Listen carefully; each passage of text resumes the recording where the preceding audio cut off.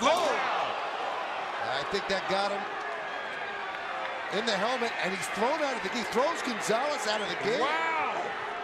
They don't have any other pitchers.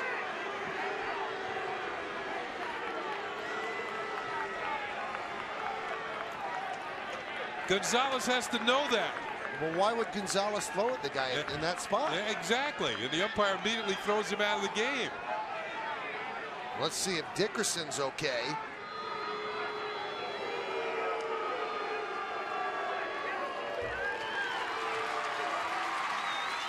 And Dickerson gets to his knees. Looks like he has a welt there. Yeah.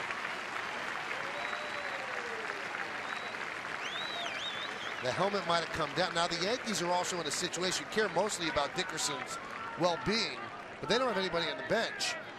They don't have anybody to play right field. Here's a look at the pitch from Gonzalez. You can see Dickerson duck to get out of the way. It looked like it hit the bill of his helmet, and then it came down and maybe gave him that welt. He's going to stay in the game, head to first base.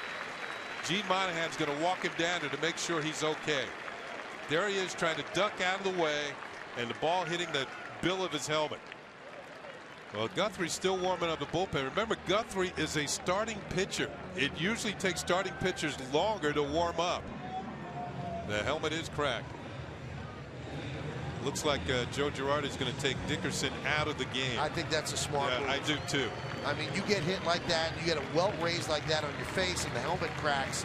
It doesn't make sense to keep him in there. And Guthrie's going to come in and pitch. How about that? Now, well, they're going to warm up Jeter with Andrew Jones. Andrew Jones is out of the game, so Jeter's getting ready because he's going to play short. And then the shortstop Nunez will go out and play right field. The only question is who's going to be your pinch runner. And if you, the thing why they wouldn't want to use Posada here, if you pinch run for him, he's out of the game after that. You lose your DH, so you're just using Posada to pinch run. And Joe's probably thinking, what pitcher am I going to take my chance with here? He doesn't want to get a pitcher hurt either. But Jabba and Robertson are not pitching tonight. That would be one of those two, I guess, to use. You have to go with whoever he feels is a good enough athlete to run the bases for. Right. So it looks like it's going to be A.J. Burnett. And Joe is telling him, look, no sliding, station to station. I don't want you, trying to be a hero scoring all the way from first base. Wow. What a turn of events.